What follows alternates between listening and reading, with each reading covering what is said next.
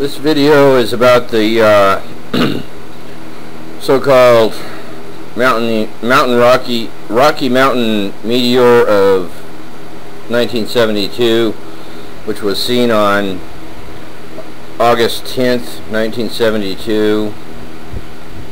Flew across from Salt Lake City to approximately Edmonton, Canada. Its perigee longitude was at 112.993 west, as shown in this diagram.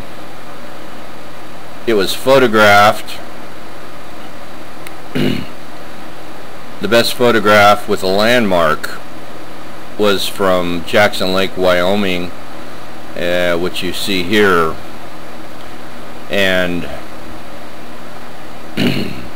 from Coulter Bay Marina, where the photograph was taken, to Mount Moran, can be looked up on Google Maps to see the direction. And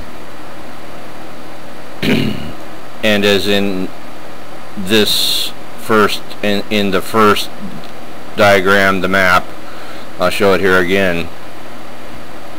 You can see that line of sight shows that it was about 125 miles away from the camera, based on the distance from the camera to the peak of Mount Moran and the elevation of Mount Moran from the lake, which can be researched on Google Maps. Mount Moran rises above Jackson Lake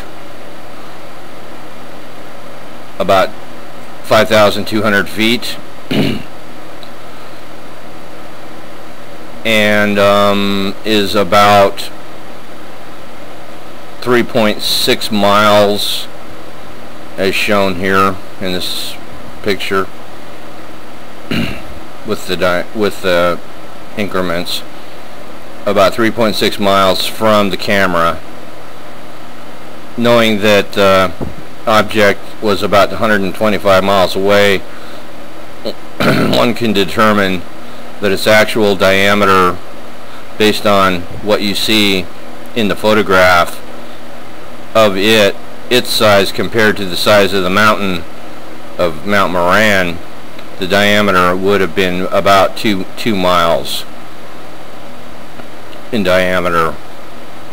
So had it hit the Earth at perigee in northern Idaho, on the Idaho-Montana border, we'd have been in deep doo-doo. We'd have had a big problem.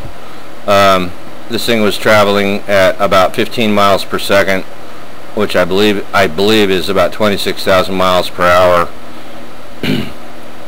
The meteor that is accepted now to have wiped out all life on Earth, half of all life on Earth, including the dinosaurs, 65 million years ago, was 10 miles in diameter, they figure. Landed in the Yucatan Peninsula. The crater's still there. This wouldn't have been a extinction event, but it would have been